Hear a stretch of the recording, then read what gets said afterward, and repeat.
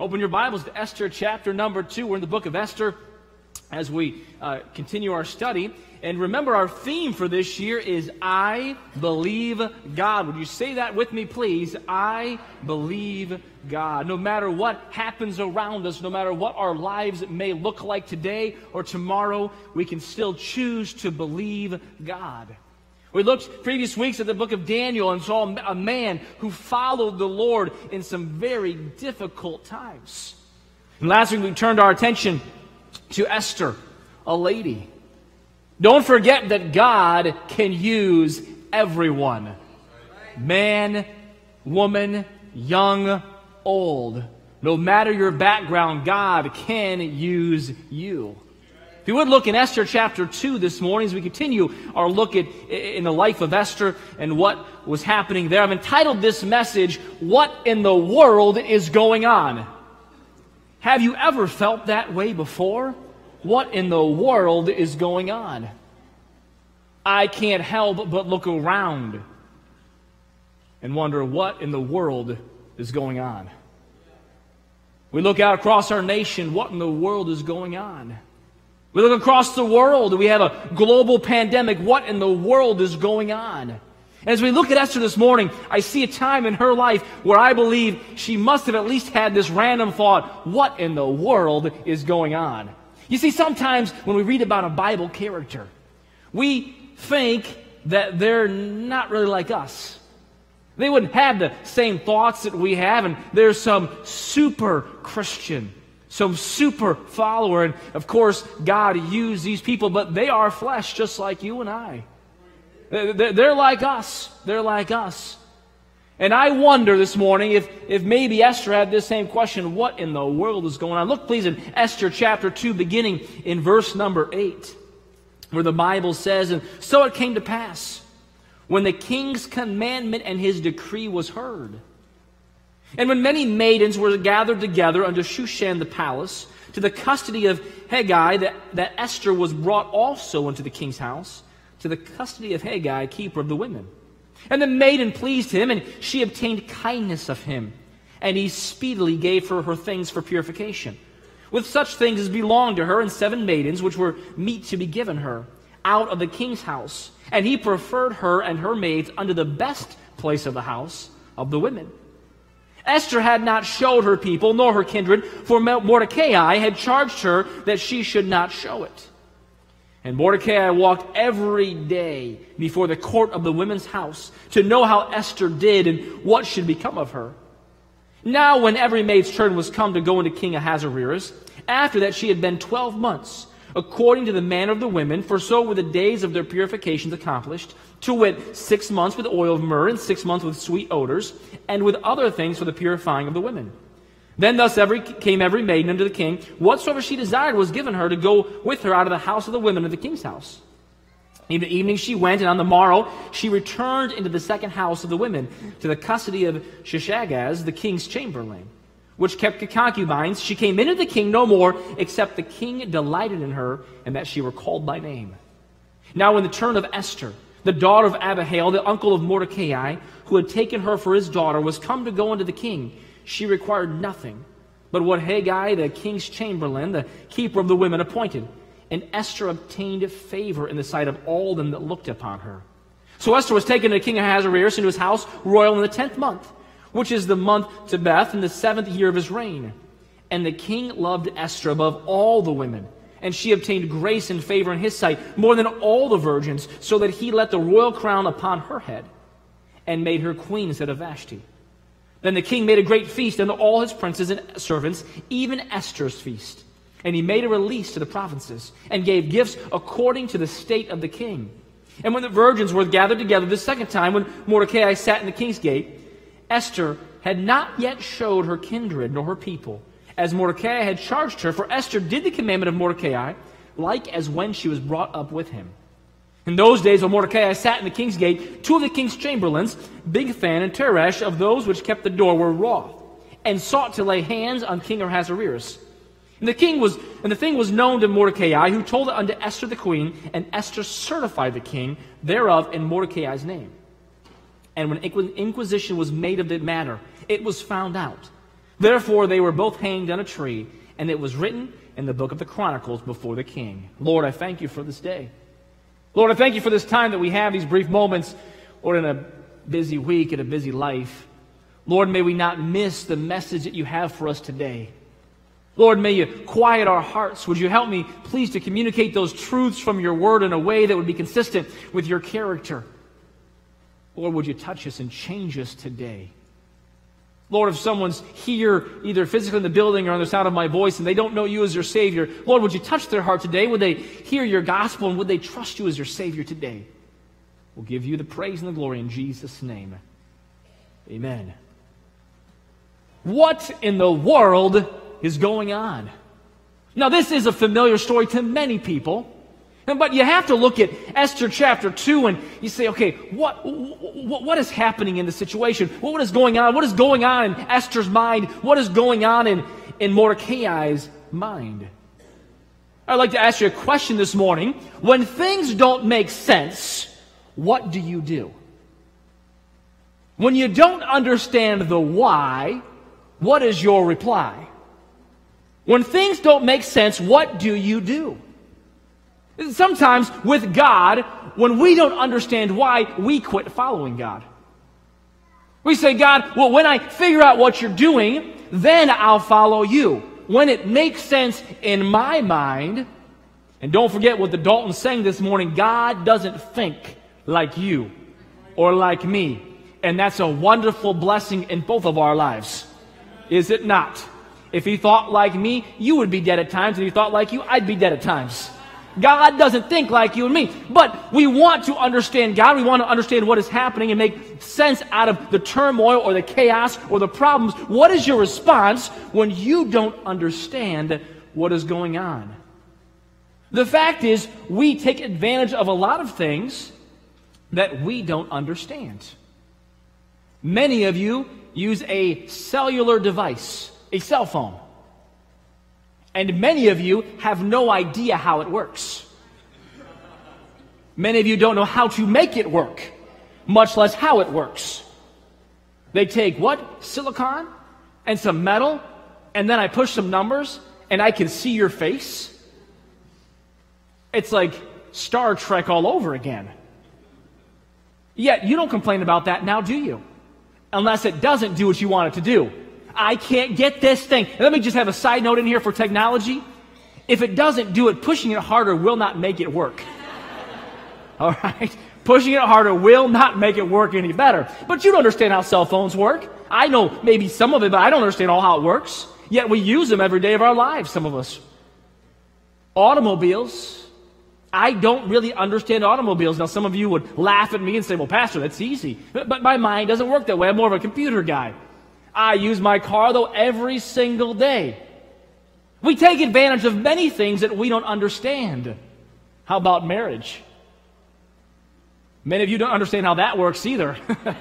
They take advantage of that as well.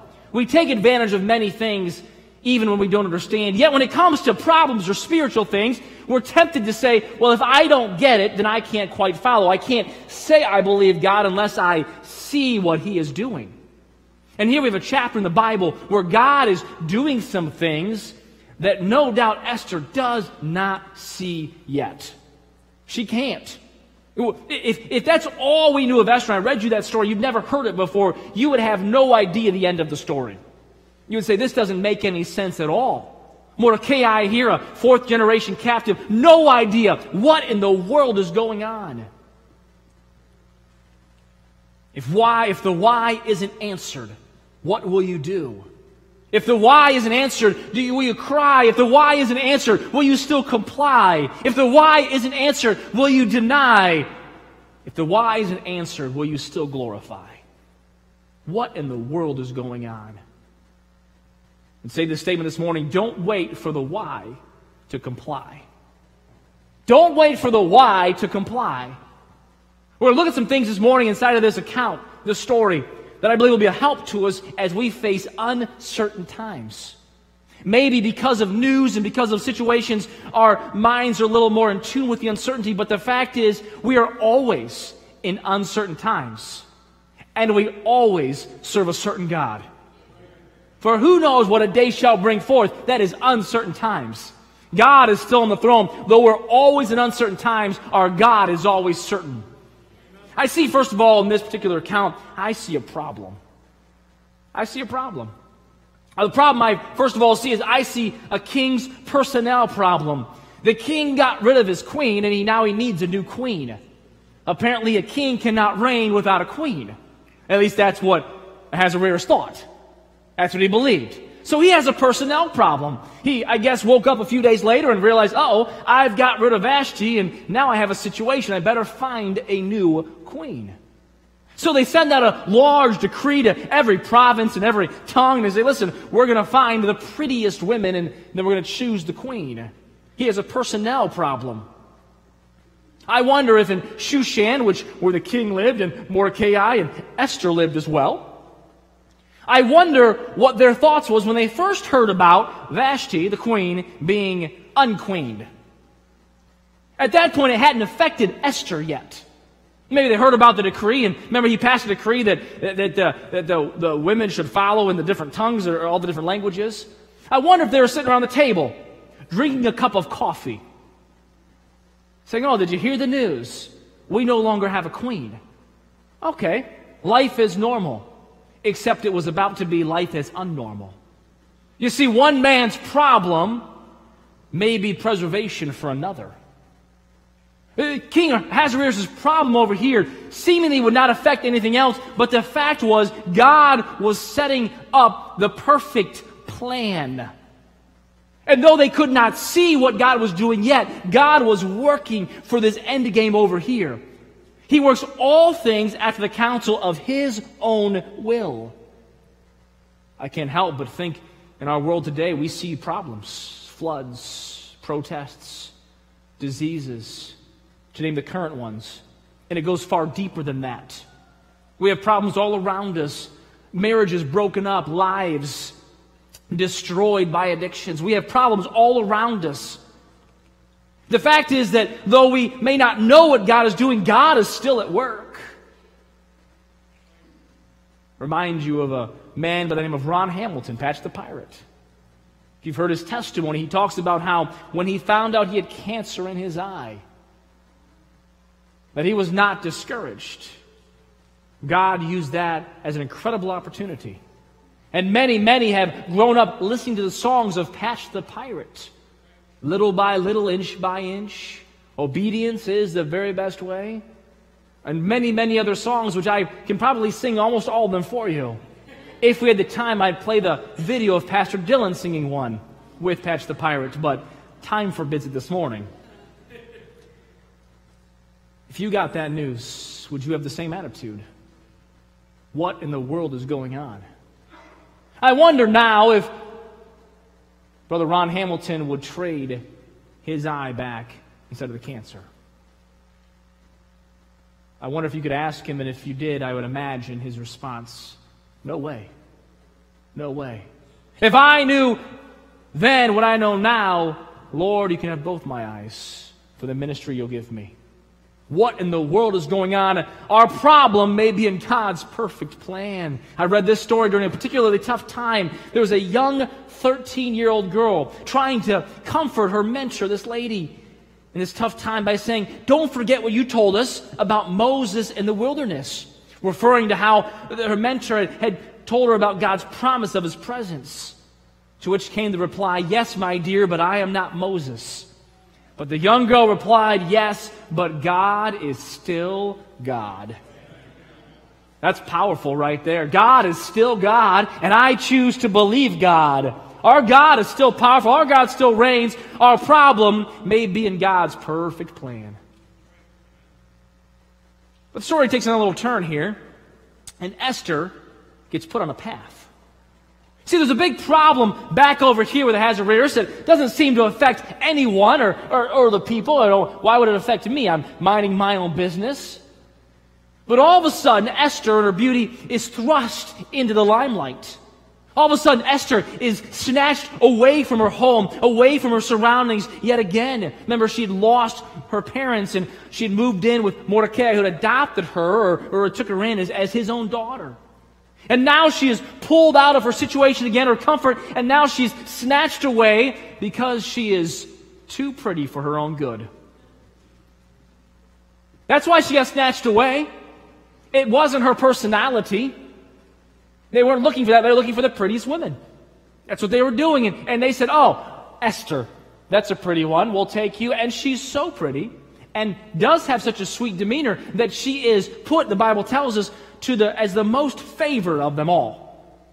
They all love Esther, except probably other women who would be jealous of her. Esther's past, she was beautiful.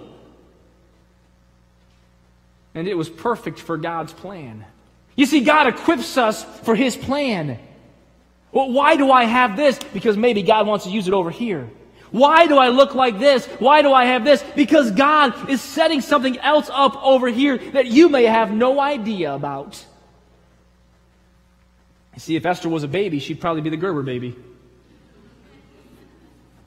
Always a pretty girl. You see, we didn't choose our talents, our gifts, or abilities. We only choose if we will let God use them. Some of you are talented in ways that I will never be talented. You have different gifts and abilities than I have. Some of you can work with people in amazing ways. Some of you can communicate truth in a wonderful way. Some beautiful voices. Some are gifted with your hands. Some are gifted mentally. We all have talents, abilities, and gifts. And God wants to use all of them.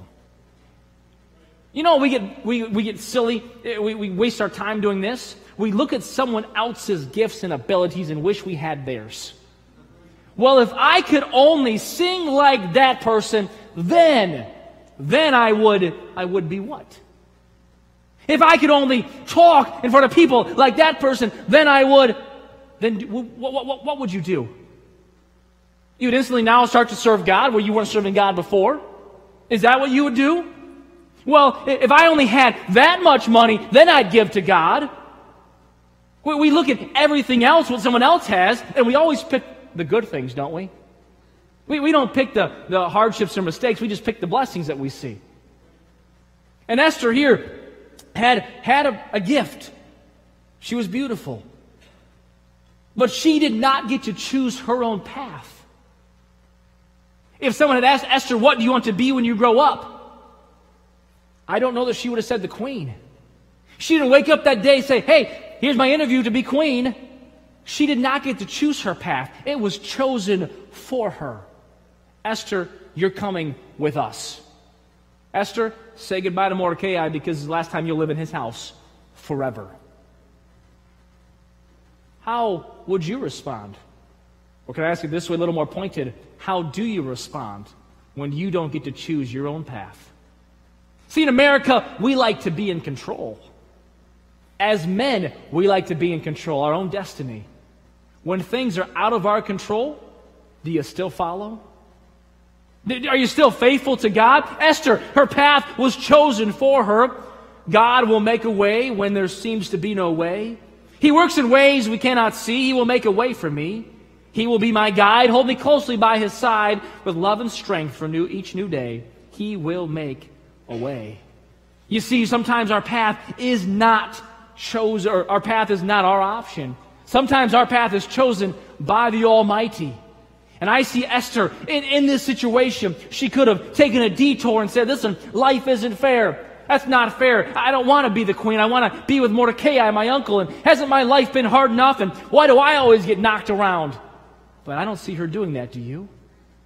I see her still being faithful. Some of us need a perspective change. How about this? A guy was crossing the street to visit his neighbor. As he started to cross the street, a car was bearing down on him, so he stopped and backed up to the curb. The car stopped, and so he started to cross, and the car started to move again. He changed direction, went back to the curb, and the car moved toward him, and then he moved to run across the street, and the car swerved in that direction. He moved left, the car moved left, he moved right, and the car moved right, and finally he stopped in the middle of the street. And the car stopped. And he looked in the car, and lo and behold, there was a squirrel driving the car. He said to this squirrel, what in the world is going on? And the squirrel replied, I wanted you to know how it feels. Perspective. Perspective. But sometimes we feel like we're that squirrel on the road and God's trying to hit us on every single turn. Can I catch a break? Our perspective needs to be changed. You see, what in the world is going on? God is at work. What in the world is going on? God is doing something. He's in the current. He's in the air. He's all around us, working after the counsel of His own will. In your life and in my life, God is at work. Those that love God, He's working all things together for good. But God is at work no matter what.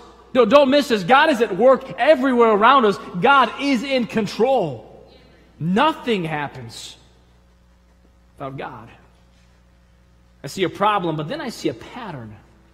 I see two areas that I would like us to be challenged with today as we look at our life, and sometimes when we have that question, what in the world is going on? I want to challenge us this morning in the first way that Esther showed us something. She showed us something in a pattern. She showed us unchallenged compliance. If you look at 2 verses in chapter 2, if you would please, in verse number 10, where the Bible says of chapter 2, Esther had not showed her people, nor her kindred, for Mordecai had charged her that she should not show it. See, Esther was a Jew. Jews were taken captive about 4 generations earlier. Daniel was one of the first people led away in captivity. And Mordecai's great-grandfather, I believe his name was Kish, was also taken captive in verse number 5 of chapter 2. They'd now been in this strange land in Persia for a number of years. And the Jews were not well liked because they were in captivity. We know that later on that's a springboard for Haman, the villain. We'll meet him next week. So Mordecai had told Esther, don't show or don't reveal your background. Don't reveal that you're a Jew. Now, I'm not exactly sure why Mordecai gave her this instruction. The Bible doesn't tell us why. I don't believe that she would have been killed, but the Bible doesn't tell us exactly why. But he had given her that instruction, all right, and she was in his house, and he said to her, do not show who you are. You're a Jew. You just go and do the best you can. And the Bible tells us that she followed that, verse number 10. But as I was studying, I found something that I'd never seen before. Look at verse number 20, where the Bible repeats itself but adds another phrase. Esther had not yet showed her kindred, nor her people, as Mordecai had charged her. We read that in verse 10, right? But then catch the end of verse 20. For Esther did the commandment of Mordecai like as when she was brought up with him. Well, look at that. Isn't that amazing? The Bible kind of slips that in there. It reminds us that Esther had followed the instruction of Mordecai, but then as almost a side note, said, by the way, what she was doing was the same thing that she had been doing, which was compliance, which was just following, which was just being faithful, just doing what she was supposed to be doing. Who knew that when maybe she picked up her clothes when she was real young, that would save her life later on? She was just doing what she was supposed to be doing. Don't ever underestimate consistency for God. My life's not doing that. I'm just going to church and reading my Bible and praying. Well, there's glory in doing what you're supposed to be doing. It's not boredom. It could be the foundation for God to use it, the springboard, the diving board, the platform, for God to use it later on. The Bible slipped it in, but I think it's a tremendous and a powerful truth. Esther had established a pattern of submission and obedience in her life. And that pattern brought her freedom and brought the preservation of the entire lot of Jews later on in the story. Because she was doing this over here, God used it over here. Listen, Christian, listen, my friend. Moreover, it is required in stewards that a man be found faithful. Doing what you're supposed to be doing. Whatever God has called you to, then do it with all your might. He's called you to go to work, then go to work every day. He's called us to be a witness, then you witness. to give and to give, to teach, to preach, to share, to serve Him. You see, what could be viewed as restrictive was actually the key to freedom. I wonder what kind of household Esther and Mordecai were in. I wonder if they're one of the households that maybe young children we think we're in sometimes. I can't do nothing. My parents don't let me do anything. Said about every teenager at least once in their life. Read that thought. Oh, my parents are so restrictive. Young children, oh, bedtime. Oh, who likes bedtime? Parents like bedtime. That's who likes bedtime. All right, who likes nap time? I do, Sunday afternoons. Understand that those things that we view as restrictive are the keys to freedom. I read a silly account of a man in New Zealand by the name of Ivan, who was fighting what he viewed as a silly rule, and that was the seatbelt rule. He was ticketed, the story or the news article goes, 32 times for failing to use his seatbelts. And even though this was costing him big money, he still refused to buckle up. Finally, because of all the fines, he decided to rely on deception. He fashioned himself a fake seatbelt that would go across his shoulder and then back behind him across and then around his waist with an extra long strap. His trick worked for a while, the news article informed me, until he had a head-on collision. You obviously know where this account's going to go. Head-on collision, he was thrown into the steering wheel, and subsequently he perished. Discussing the accident, the coroner described the fake seatbelt. Although his car was fitted with seatbelts, an extra long strap had been knotted above the seatbelt on the driver's side, providing a belt to simply sit over the driver's shoulder. He viewed it as restrictive. And ultimately, his view cost him his life. If he had followed the path, if he had followed the rule that was in place, he would most likely still be alive today. You see, Esther, in this situation, the Bible tells us, yes, she followed Mordecai, but it wasn't the first time she'd followed Mordecai. She'd done that her whole life. And my friend, the first thought I have for you today in this world of what in the world's going on, stay faithful. Keep on doing what you're supposed to be doing.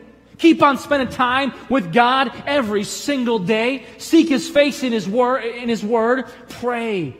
Let Him speak to you. This Bible is not just a prop. This Bible is the very Word of God. It'll change your life. It'll revolutionize your way of thinking. It'll revitalize your marriage. It'll help your work. It'll help your finances. It'll help every part of your life. Keep on doing what you're supposed to be doing. Thank you for your faithfulness here and many of us online as well. Keep on doing what you're supposed to be doing. But Pastor, what in the world is going on? I just don't get it. I just don't know the why. Will you still comply? You see, I see an unchallenged compliance. And then I see unrewarded good deeds. The last 3 verses of chapter 2 give us just a small little, almost footnote about Mordecai. Almost in a small note, it almost slipped in with almost no relevance. Esther has become queen, has dominated almost the entire chapter. And for 3 verses, Mordecai hears about an account of someone trying to kill King Ahasuerus. He tells Esther. Esther tells the king. They tell it in Mordecai's name. End of story. Except later on, God is going to use that little 3-verse side note to really tweak the villain.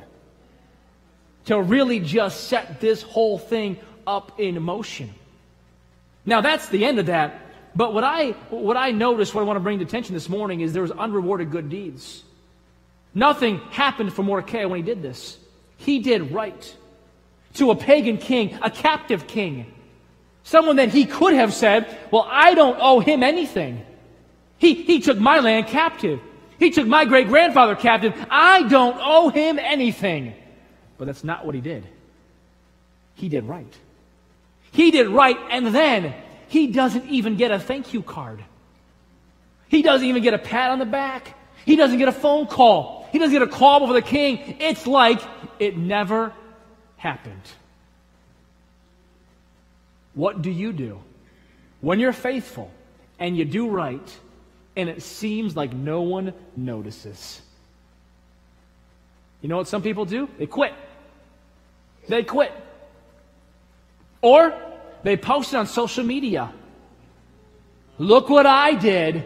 Look at me. Not Mordecai. You see, in a strange land, Mordecai still respected the king. In spite of no reward, Mordecai still remained faithful. He'd recorded a pattern of service in his life. You say, what is God doing? He's working all things after the counsel of his own will. What in the world is going on? Well, God's about to do a great work. So if I can help you this morning, Christian, get out of the way. Get out of the way. Let God do this. Mordecai could have jumped off the ship at this point. Esther could have said, that's it, I don't want my path. But they didn't. They didn't. Remained consistent. They let God work. God can use faithful people. God will use faithful people. Moreover, it is required in stewards that a man be found faithful. You don't know what's going on? Don't quit.